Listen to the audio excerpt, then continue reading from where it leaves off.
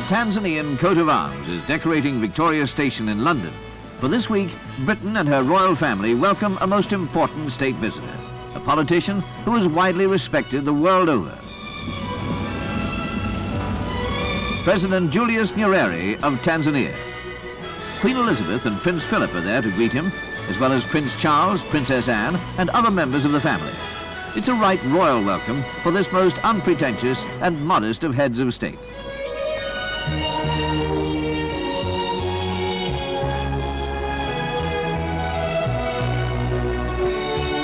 This is President Nyerere's first state visit to Britain, although he's been to Britain privately on previous occasions. The state visit will last 4 days.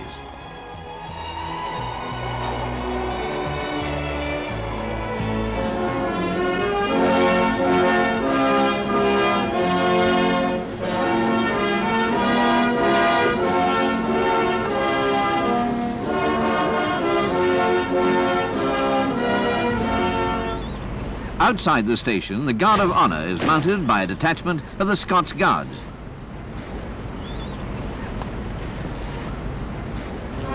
Before the state drive to Buckingham Palace, there's the formality of inspecting the guard. Now it's time for the people of London to welcome the President as he makes the traditional journey in horse-drawn carriage to Buckingham Palace with the Queen. State drives are occasions for the Queen to present her guests to the people.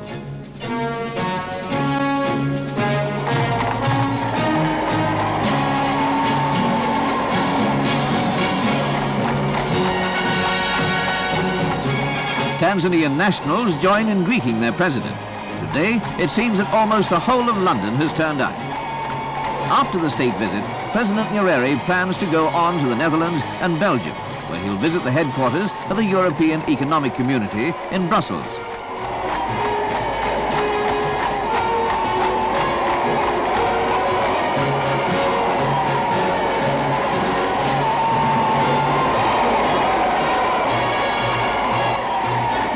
Tanganyika became independent and a member of the Commonwealth in 1961.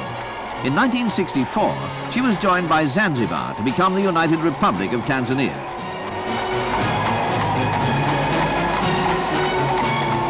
Since then, the country has been guided by this most influential of African leaders, described by the former President Nyerere of India as held in respect wherever men rate enlightened principles above convenient expediency.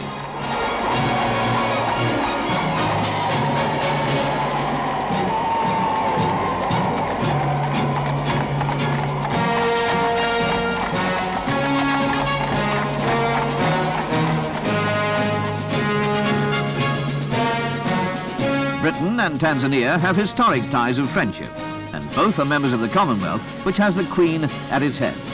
This group of nations brings together a population of around 900 million, with different religious and cultural backgrounds, in the cause of common good.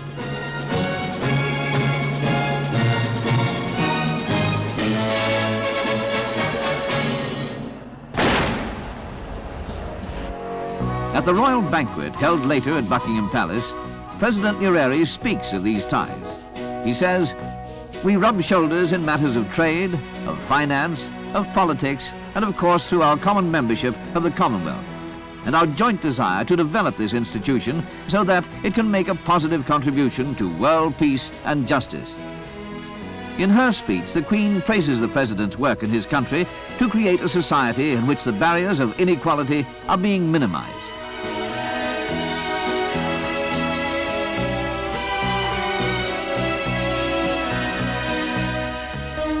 The President also visits the ancient university town of Oxford. Established in the 12th century, the university now receives students from all over the world.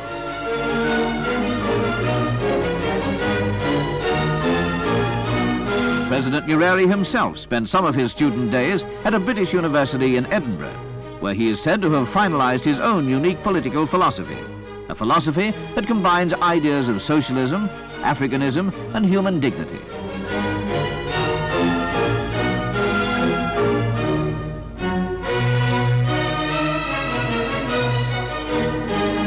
At the Sheldonian Theatre, the President addresses members of the university on a subject close to his heart, some aspects of liberation in southern Africa.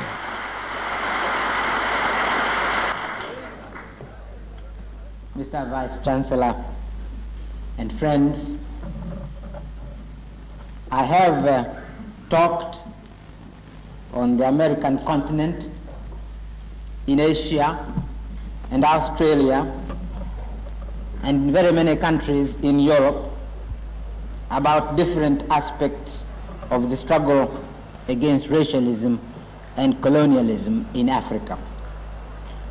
I've been doing so since 5 days after the independence of Tanganyika, when I first addressed the United Nations as the Prime Minister of a free country.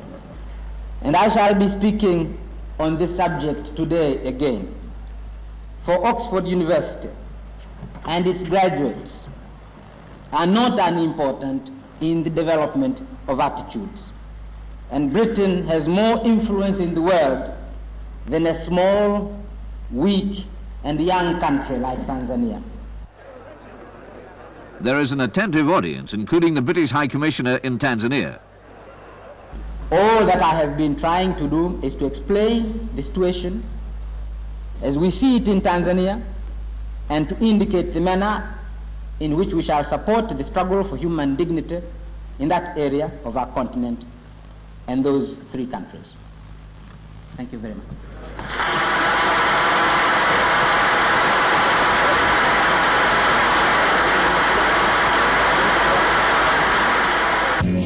President Nyerere takes advantage of his stay in Oxford to visit the Commonwealth Forestry Institute, which is concerned with both education and research in forestry.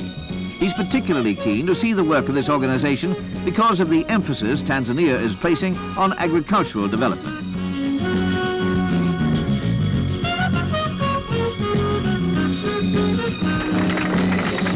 Later, there's also an opportunity for him to visit the headquarters of one of Britain's largest aid agencies, Oxfam, and to speak to some of the helpers.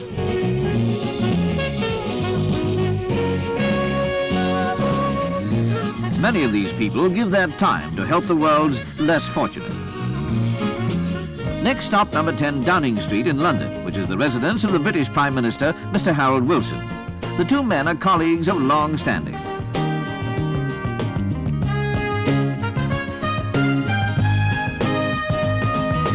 Mr. Wilson is joined by Mrs. Wilson, Mr. James Callaghan, the British Foreign Secretary, and other dignitaries.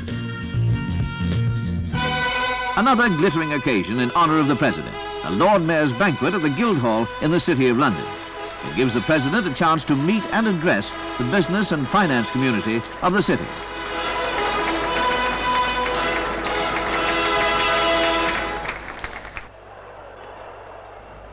My Lord Mayor, Your Highnesses, Your Excellencies, ladies and gentlemen.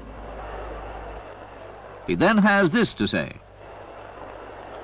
The City of London has considerable resources of skill and finance which could be invaluable for our development.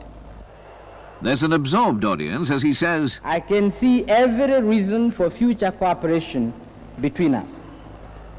We in Tanzania cannot sensibly isolate ourselves from financial centers of the world like the City of London.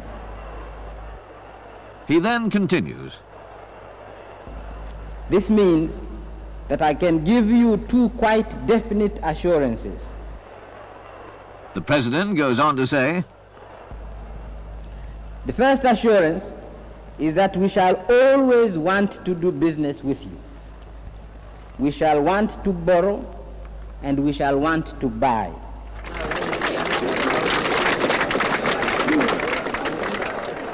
And the President receives a grand ovation from one of the world's great business communities.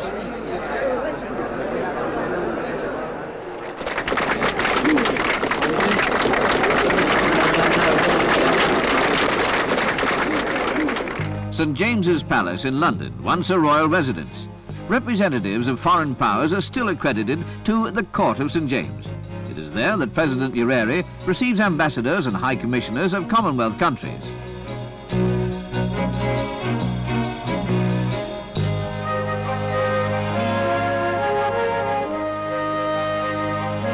The High Commissioner of Kenya. Then a representative from the Pacific. ambassador of Saudi Arabia.